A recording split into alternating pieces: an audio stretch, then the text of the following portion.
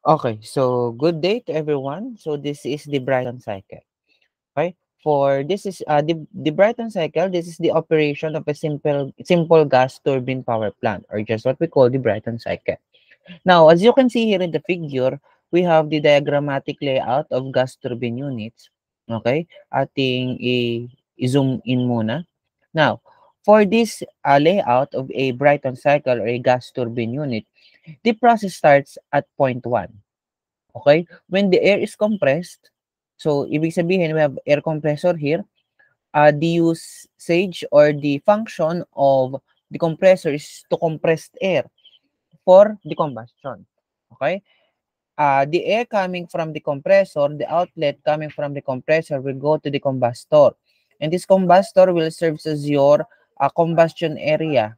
Okay? Wherein from the air and the fuel, a mixture of air and fuel, yun yung combustion. The combustion takes place in the mixing of air and fuel ratio. So after the combustion takes place, thereby it will be creating a energy. That energy will be converted to electrical by means of the generator. Okay, and this is our work. Mapuproduce siya ng work, and the exhaust or the energy or the exhaust of the combustion will go to the sink. Okay? And this sink naman, pupunta ulit sa compressor to repeat the cycle. That is the open cycle. And for the closed cycle naman, same lang. So you have your a compressor, papunta sa combustion or sa source mo. Then after that, pupunta sa generator, then pupunta dito. As you can see here, we have a heat exchanger na magaganap. Okay? So the exhaust heat coming from your source down to your turbine, siyang magpapainit dito sa sink. Kaya magkakaroon siya ng heat rejected, and yung heat rejected coming from process 4 to 1, siya yung magiging source of heat natin sa ibang process. Kaya siya nagiging closed cycle. Sa madalit sabi, air continuously enters the compressor 1. After compression, it enters the combustors. Some of it going around the outside of the combustion chamber proper, and the remainder furnishing oxygen for burning the fuel, which is continuously injected to the combustion chamber. Because of their temperature rise, the gases expand and enter the turbine in the state 3. After expansion through the turbine, the exhaust to the atmosphere is in some condition. In our ordinary power plant arrangement, the work of the turbine is great enough to drive the compressor and deliver brake work to drive. Let's say a generator, a propeller, we have an external source of force needed to start the gas turbine unit. So, ito, para mas madali nating maintindihan itong ating layout na ito, we will convert it into a PV or ETS diagram. Now, ang tip ko sa inyo is to draw a PV diagram, because the process of a Brayton cycle is SPSB. We have constant entropy, constant pressure, constant entropy, constant pressure. So you have your isentropic compression, which is 0.1 to 2. And then at constant pressure, we have 2 to 3, which is your Q added or heat added to the system. 3 to 4 is your isentropic expansion to the turbine na to. And process 4 to 1 is your heat rejection at constant pressure. Kaya 1, 2, 3, 4. 1. Okay, SP, SP. Now, for the analysis of the Brayton cycle, you have QA equals MCP delta T. Kung makikita ninyo, at constant pressure, CP yung ginamit, and T3 to T2. T3 minus T2.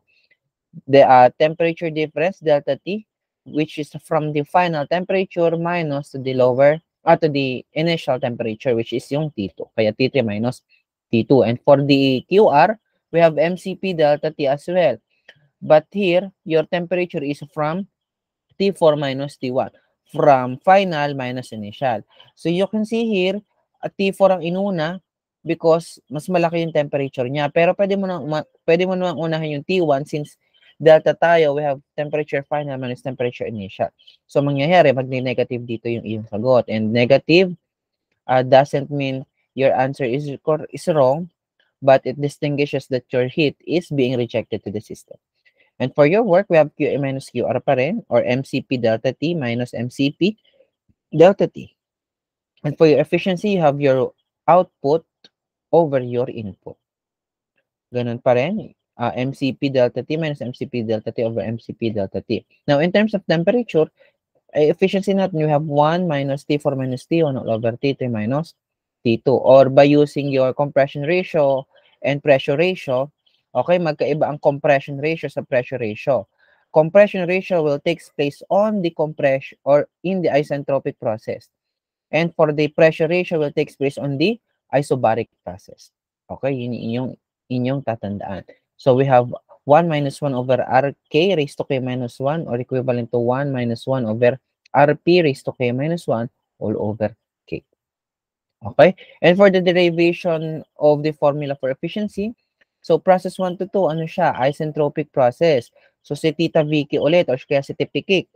Okay? So we have T2 equals T1 Rk raised to k minus 1 or just simply Rk raised to k minus 1 equals Rp times R raised to k minus 1 all over k.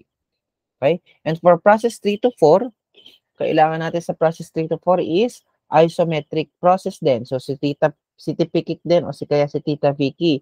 This time, we're going to use the Tipikik. So T3 over T4 equals P3 over P4 raised to k minus 1 all over k.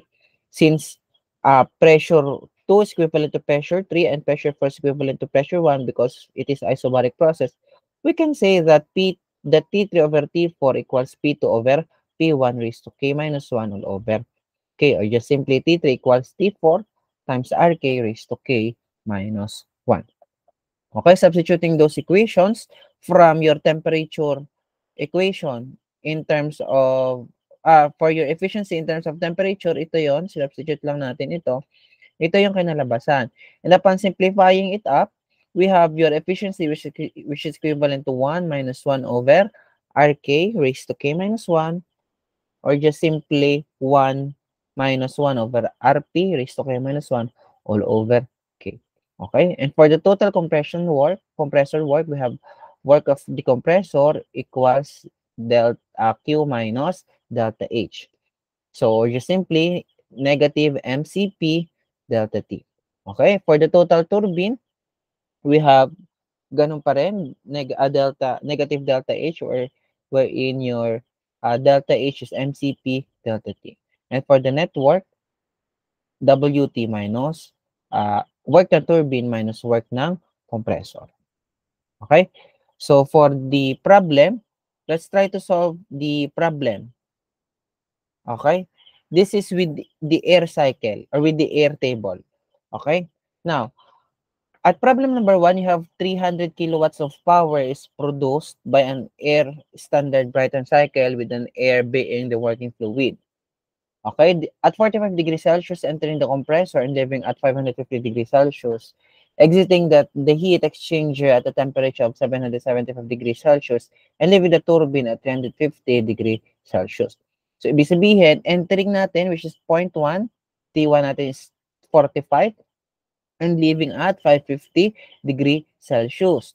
Now, exiting the heat exchanger at a temperature of 775 degrees Celsius and leaving the turbine at 350. So, therefore, ano yung leaving the turbine? Temperature. Pag leaving the turbine, temperature natin, leaving the turbine. Ito yung turbine, temperature 4. Okay? And ito ay heat exchanger at temperature of 775. So, yun yung temperature 3 natin. Ito, dito, para mas makita nyo. Temperature 3. Okay? Now, using the air table, we have to determine the following. The pressure ratio of the compressor or the RP, the compressor work in kilojoule per kilogram or the WC, and the thermal efficiency or the efficiency. Now, ano ba yung mga given natin? You have T1, which is 45 plus, which is 45 degree. Please take note that you have to convert your temperature always in a absolute unit. So, you have 318. You have your T2, which is 277 or equivalent to 550 Kelvin. Your T3, which is 775 degrees Celsius, which is equivalent to 1048 Kelvin, and your T4, which is 350 degrees Celsius, which is equivalent to 623 Kelvin. And for your power, we have 300 kilowatts. Okay? Now, solution for the compression ratio. The formula in getting not the compression ratio, the pressure ratio. The solution for getting the pressure ratio, we have your RP, which is equivalent to pressure ratio at 0.2 all over pressure ratio at 0.1, or just simply pressure ratio at 0.3 all over pressure ratio of 0.4. Bakit po? Kasi at process 1 to 2 and process 3 to 4, at process 2 to 3 and process 4 to 1, siya is isobaric process. So, pwede mag-equal yan. Now, anong meron tayo? Let's try at temperature 3, which is 100 pressure ratio P3 over P4. So, pressure ratio natin, temperature at 1048 Kelvin. So, we will get the value of pressure ratio at 1048. Ang doon is 1000 and 1050. So, nasa gitna siya. So we're going to interpolate this value. Then, hanap natin sa enthalpy kasi kailangan natin yan. Ang katapat ng 1000 doon is 1066 kJ per kilogram. And yung katapat na pressure ratio niya is 124.45. Same goes as your 1050 Kelvin. Meron tayong 1124.9 kJ per kilogram na enthalpy and 152.05 na pressure ratio. For that, we can solve now for the value of enthalpy and pressure ratio at point or at temperature, which is at temperature 3 or at point 3, which is 1048 Kelvin. Okay, so therefore, your enthalpy there is, upon interpolation, you will yield an enthalpy of 1122.544 and compression and a pressure ratio which is equivalent to 150.946. Okay, another point that you're going to provide for you to be able to get the pressure ratio, the pressure ratio is pressure ratio at 0.4. Okay, PR4 is equivalent or PR4 at temperature 4 which is equivalent to 623. So hanap yung 623, nasa pagitan siya ng 620 at saka 640. So the value at 620 is 637.1 and sa 640 naman 658.8 ang kanyang enthalpy. And your PR is 19.125 and 21.56. So upon interpolation, you can get the value of PR which is 19.49025 and your enthalpy which is 640.355 kilojoule per kilogram. And for the compression ratio, you can now get 7.744692859. This is unitless because siya is ratio. Next, for the compressor work, we have W work or the compressor work which equals H2 minus H1. Now, please take note, this is in terms of enthalpy. Kung mapapansin ninyo, pwede naman siya MCP delta T na kagaya nito kanina. Work ng compressor. MCP delta T. But since wala tayong binigay na mass, so in terms of enthalpy tayo. Okay, so in terms of enthalpy, we have H2 minus H1. Okay, saan ba nakikita yung compressor? Eh di nasa 0.1 to 2. So dapat yung temperature mo, dapat yung enthalpy mo, na dito lang din sa point na to ang gagamitin mo. Kung work na compressor hinahanap, hindi 1 to 2 ang enthalpy na gagamitin mo. Kung turbine naman ang hinahanap in terms of enthalpy, edi 3 at 4 naman yung gagamitin mong enthalpy. Okay, now for the compressor work, H2 minus H1. So, hanapin muna natin ang H1. Wala tayong exact na H1 kasi ang ating temperature is 318 which is walang exact number sa air tables. So, meron tayo is 300 and 320. So, kuha lang din ang value ng H ng both 300 and 320 as well as yung PR kasi gagamitin din natin yan later. Okay, then after that, nakuha mo yung H1 which is 321.05 kilojoule per kilogram Kelvin. Now, for the H2 naman at 0.2, you have 823 Kelvin. So, all you have to do is to get the value of 823, T2. Mali ata ang type ko. Yung T2 mo is, yan, 550 Kelvin. Sorry, 550 Kelvin siya. So please disregard this one. This is not 823. This is 550. So 550, we have 540 and 560. Okay, so you're going to interpolate pa rin doon, and then you get the 562.15. From that, you can now get the value of your work compressor, which is 241.1 kilojoule per kilogram. Okay, and for the thermal efficiency, you have your output over your input, or equivalent to 1 minus Q out minus Q in, which is equivalent to H4 minus H1 all over H2 minus H2. Bakit po nagkagayon? Ano ba ang Q out natin? According to the process, your Q out is at the process 4 to 1, and your Q in is on the process 2 to 3. So therefore, your enthalpy will be H3 minus H2 all over H4 minus H1. Q out minus Q in. Sorry, the H4 minus H1 all over H3 minus H2. Q out minus Q in. Okay, so 1 minus H4 minus H1 all over H3 minus H2 times 100. So upon getting the all enthalpies, you substitute, then you get the value of your efficiency. Okay, so that's it for the Brayton cycle. Now, the tip that you're going to do in solving the Brayton cycle is to find all enthalpies first. Okay? Since sa Brayton cycle naman is apat lang naman ang enthalpies natin na kailangan, because of the process naman is 1 to 2, 2 to 3, 3 to 4, 4 to 1 only, madali mo nang makuha. Kunin mo lang lahat yung mga enthalpies since meron naman tayong air tables. And then you interpolate. Okay? Kung single interpolation or double interpolation, so be it.